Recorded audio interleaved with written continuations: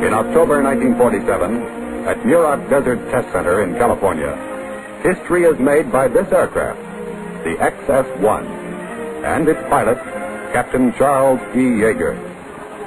This airplane and this pilot are about to be the first ever to fly faster than the speed of sound in level flight. A B-29 will take the XS-1 aloft and launch her at an altitude of about 35,000 feet.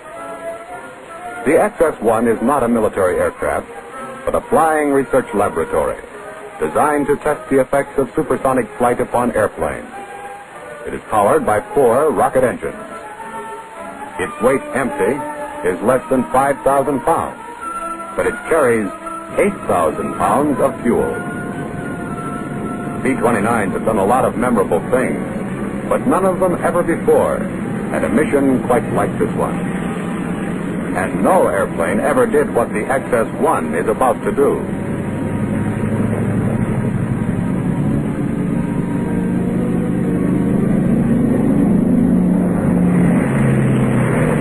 Cracking the sound barrier in level flight will be more than a spectacular feat. It will also give the Air Force valuable knowledge of the resources of new propulsive systems. Captain Yeager gets aboard the XS-1. It can't be a long flight he's going to have in the little aircraft.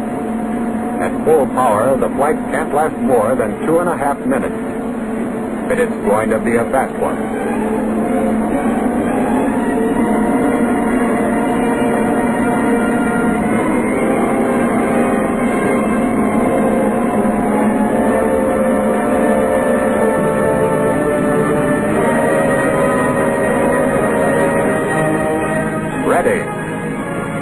The radar crews are ready, too, to do the timing, the only possible method for timing aircraft at extremely high altitudes.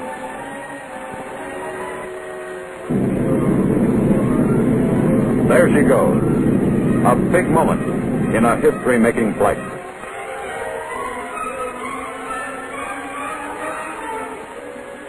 Now she's approaching the barrier. The speed of sound at 35,000 feet is 660 miles per hour. It's a really big moment. Through the sound barrier, the first time ever in level flight. For the first time, except in dive, a man has flown an airplane faster than the speed of sound.